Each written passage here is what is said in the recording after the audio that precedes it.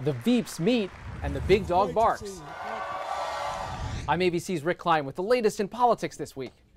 When the number twos met on stage, it was all about the number ones. He called Mexicans rapists and criminals. Donald Trump during this campaign has called Mexicans rapists and criminals. When Donald Trump says Mexicans are rapists and criminals, he still wouldn't have a fraction of the insults that Hillary Clinton leveled when she said that half of our supporters were a basket of deplorables.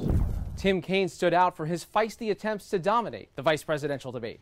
6 times tonight, I have said to Governor Pence, I can't imagine how you can defend your running mate's position on one issue after the next. Mike Pence didn't take that bait, but he steadied Donald Trump's campaign by taking the fight right back to Hillary Clinton.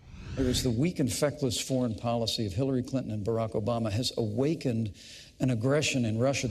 Clinton got aggressive on her own, seizing on a leaked report suggesting Donald Trump paid no federal income taxes for more than a decade. He thinks it's smart to give 0 to our military, 0 to our vets, 0 to health and education. But Clinton's husband went wildly off script, teeing up a fresh argument for Donald Trump. So you've got this crazy system where all of a sudden 25 million more people have health care, and then the people who are out there busting it sometimes 60 hours a week wind up with their premiums doubled and their coverage cut in half. Next up is round 2 for Clinton and Trump, a town hall style debate in St. Louis.